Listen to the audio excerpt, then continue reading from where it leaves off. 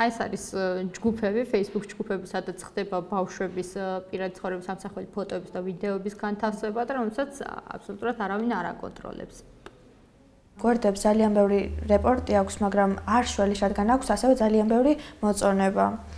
და მართლა არაერთი ადამიანის ცხოვრება დაანგრია ამ გვერდებმა და მართლა ჭირდება დახმარება, რომ ეს გვერდები ამ გვერდებს უფრო მეტად მოემართოს ეს რეპორტი, ან თუნდაც ვინმე იყოს ადმინები, დაშალონ ეს გვერდები, ჯგუფებიც, რომ ნაკლებ ადამიანს დაინგრეს ამ ყველაფრის შემდეგ ცხოვრება და ნაკლები ადამიანი იყოს სტრესში.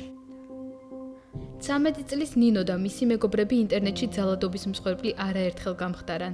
მე-7 კლასელი გოგონა გვიყვება, რომ Facebook-სა და Instagram-ზე არსებობს გვერდები, რომლებიც არასრულწლოვნების სასაცილო და უხამს ფოტოებს ავრცელებენ.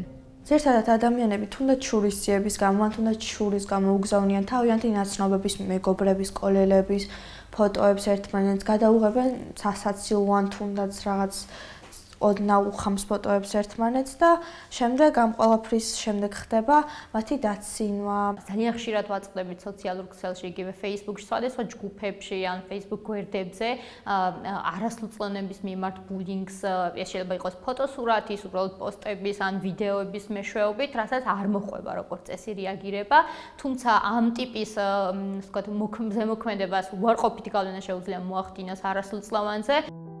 ბავშვები და 18 წლამდე მოზარდები მსოფლიოში ინტერნეტის მომხმარებელთა მესამედს შეადგენენ. ნათქვამია გაეროს ბავშვთა ფონდის მიერ გამოქვეყნებულ კვლევაში მსოფლიოს ბავშვთა მდგომარეობა 2017. კვლევაში ბავშვებისთვის ციფრული საფრთხეების ფორმებზეა საუბარი, მათ შორისაა ბულინგი ინტერნეტში. თუმცა რა სახის ზიანი ადგებათ ინტერნეტში ბავშვებს საქართველოში არავინ იცის, რადგან კვლევა ამ საკითხზე ქვეყანაში არ ჩატარებულა. ამ სფეროში კვლევის არარსებობა იწვევს რეალურად იმას, რომ საკითხი არ ხვდება დღის წესრიგში. ანუ, როდესაც მაგალითად ჩვენ მივიდივართ მთავრობასთან შეხვედრაზე და ვასახელებთ ბულინგს და კიბერბულინგს როგორც მწვავე პრობლემას, ისინი უბრალოდ არ გვეთანხმებიან და ჩვენ არ გვაქვს მტკიცებულება, რომ ეს დავამტკიცოთ. კვლევის ჩატარება ზოგადად არის სახელმწიფოს ფუნქცია. საქართველოს ევროკავშირის ასოცირების დღის წესრიგში ძალადობის ყველა ფორმისგან ბავშვების დაცვა პრიორიტეტად ჯერ კიდევ 2014 წელს დასახელდა. თუმცა 4 წლის შემდეგაც ქვეყანაში არ არსებობს კანონი, რომელიც ინტერნეტში ბავშვების უსაფრთხოების საკითხს დაარეგულირებდა. სახელმწიფოს რასაკვირველია აქვს პასუხისმგებლობა, რომ ბავშვი დაიცვას საფრთხეებისგან და ბავშვის უფლებები არ იყოს დარღვეული. ბავშვი რო არ უნდა გახდეს ძალადობის, სექსუალური ძალადობის მსხვერპლი, ეს რასაკვირველია სახელმწიფოს ცალსახა პასუხისმგებლობა.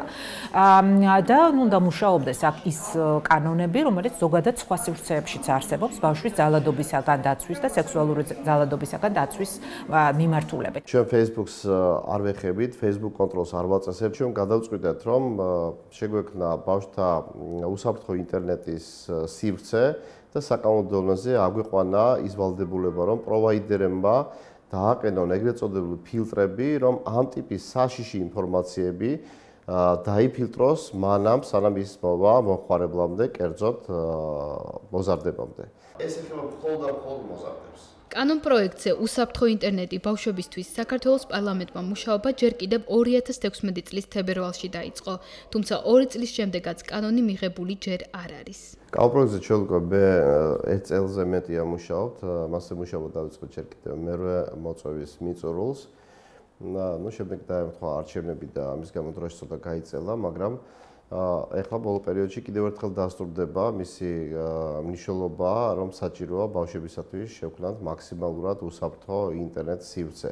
ჩანაწერი, რომ არსებობდეს ცხელი ხაზი, ფიქრობთ ეს რომ იყოს შინაგან საქმეთა სამინისტროს ბაზაზე, რომ როდესაც მომხმარებელი ამ ტიპის ინფორმაციას, რომელსაც ჩათვლის შეიძლება სახიფათო აღმოჩენას მოზარდებისათვის, რომ მას ქონდეს საშუალება შესაბამისი ინფორმაცია მიიღოს, თუ რა უნდა მოიმოქმედოს მან ამ შემთხვევაში.